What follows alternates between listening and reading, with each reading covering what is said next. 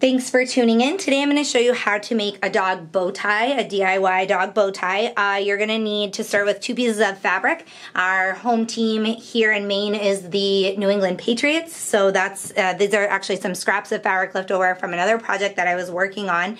So the first piece of fabric you're going to want to cut, and I'm using a fleece material. Flannel felt works really well.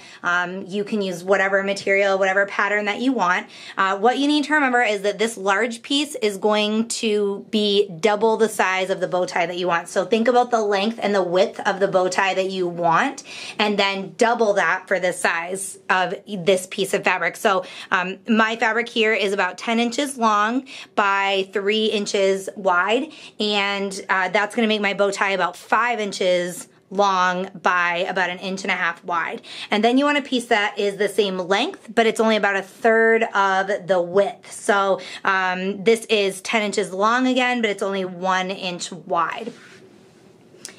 I'm going to start with my larger piece, and what you want to do, I have a ruler here, and I'm going to find the center of my piece, which would be 5 inches.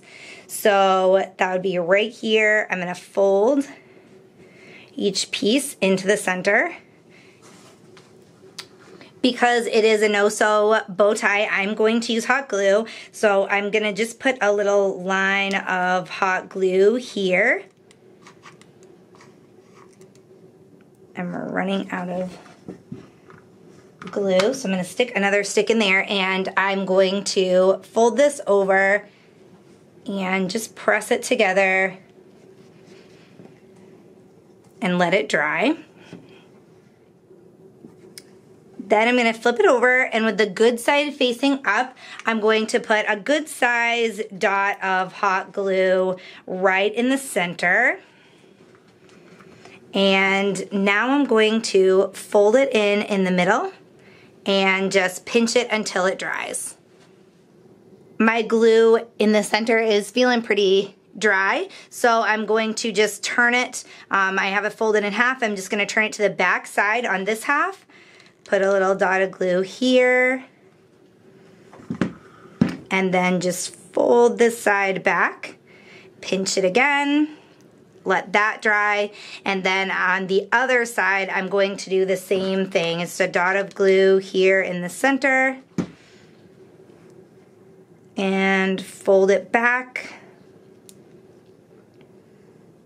My fleece is pretty thick, so these outside pieces aren't sticking, so I'm just gonna add a little more glue. If you see any area on yours that isn't, that one's kind of sticking, but not very well. So if you feel like it's not secure in any places, add a little more glue. No problem there. And now you can see it kind of starting to take the shape of a bow tie. Now that your bow is, or the bow part is done, you can stick your fingers in, open up each side to make it look a little bit nicer, and you can check to make sure that all the pieces are properly stuck together. And then we're going to use that other little piece of fabric that you had cut your 1 inch, or mine is a 1 inch section. And what I'm going to do here is just put a little line of glue down this side.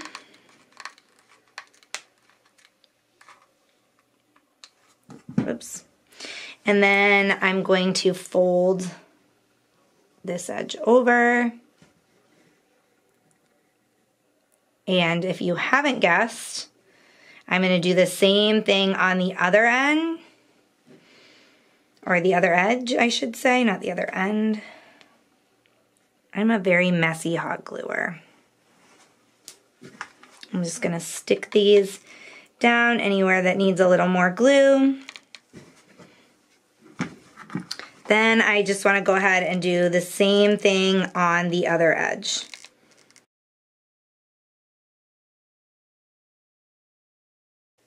Now we have the strip. Both edges are folded into the middle and glued down. And if you haven't guessed, this is going to be the center to go around your bow. So on the back side of the bow, you want to put a good sized dollop of hot glue.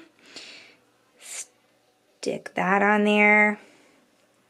Wrap it around. And you want to wrap it tightly because you don't want any leftover bunching up. So we're going to wrap it tightly and then just glue it on the back side.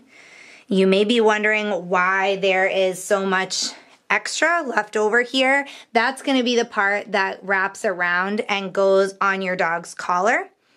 So now you can see we've got the cute little bow tie. And what you're going to want to do now is just stick some Velcro on the back side here and some Velcro on this end here, and then you'll be able to Velcro it right around your pet's collar.